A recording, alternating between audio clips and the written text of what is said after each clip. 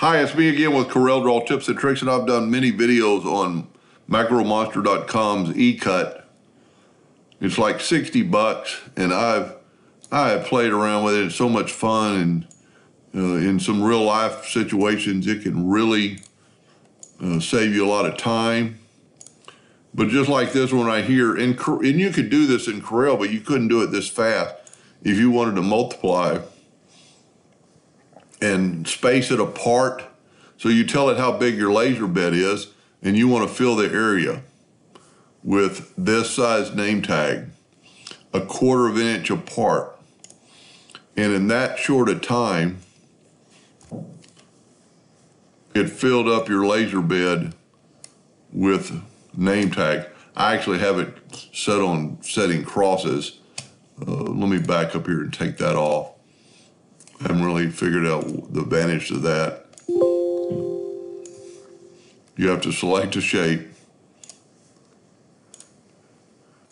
and then take off, draw crosses, have it at a fixed angle. So my laser bed is 40 by 28. So I can either do it by fill the area, which we'll do.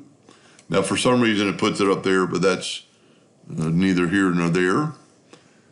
And then, or you can tell it how many you want. So let's just do this, and we'll say I don't want to fill the area, but I want 250 of them. And in that short a time, it created 250 name tags, or obstacles, or objects. And the other thing, in the same little area, you can take shapes, and let's just grab this, and you can see I've filled up my laser bed with different sized rectangles of different shapes and sizes. I'm going to select them all. I'm going to go to rectangle nesting. My laser bed, I want the distance to be 0.1 apart.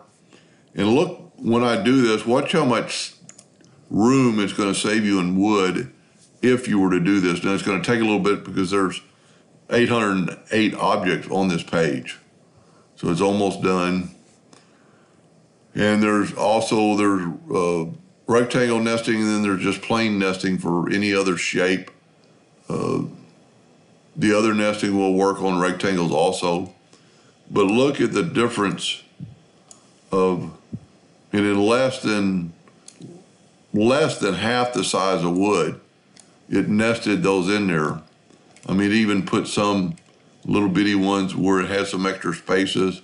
So if you were just cutting out a lot of different shaped rectangles, you could save a lot of wood.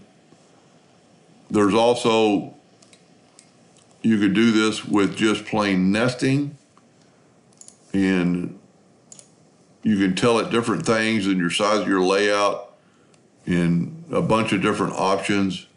So give that a try. I'm not promoting their product. I have it, I just like it. And this is just one of the many things it can do. Hope that's interesting a little bit. Thank you.